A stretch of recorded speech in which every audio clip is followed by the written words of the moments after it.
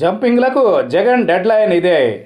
వైఎస్ఆర్సీపీ పార్టీలోకి అధికార పార్టీ ఎమ్మెల్యేలు, ఎంపీలు పార్టీ మారుతుండడం టీడీపీని బాగా కలవరపెడుతోంది. ఎవరు ఎప్పుడు వైఎస్ఆర్సీపీ కండువా కప్పుకుంటారో అర్థం కావడం లేదు.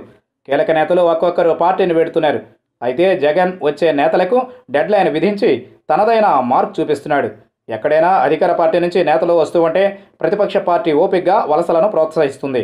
అయితే జగన్ ఇలా డెడ్లైన్ పెట్టడం చర్చనీయాంశమైంది.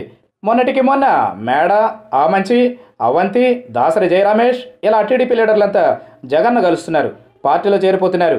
ఇన్నాళ్ళు లేనిది ఇంత సడన్గా ఎందుకు జపాంగ్లు స్టార్ట్ అయ్యాయి అంటే దానికి కారణం జగన్ పెట్టిన డెడ్ లైనేనట. ఎన్నికల్లో ప్రతి పార్టీకి సీట్ల సర్దుబాటు తప్పదు.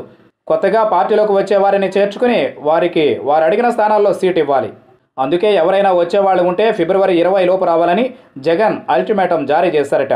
20 లోపు వచ్చే వారికే సీట్ల కేటాయింపునకు సంబంధించి హామీ ఉంటుందని, తర్వాత వచ్చేవారు పార్టీలో చేరినా సీట్లు వచ్చే అవకాశాలు మాత్రం ఉండవని కుండబద్దలు కొట్టినట్లు చెప్పారట. దీంతో అందరూ హడావిడిగా జగన్ దగ్గరికి వెళ్ళి వాలిపోతున్నారు. ఇప్పటికే 3 లీడర్లు వైసీపీలోకి వెళ్లారు. 20 లోపు కనీసం 15 మంది లీడర్స్ వైసీపీ తీర్థం పుచ్చుకుంటారని రాజకీయ వర్గాలు అంటున్నాయి.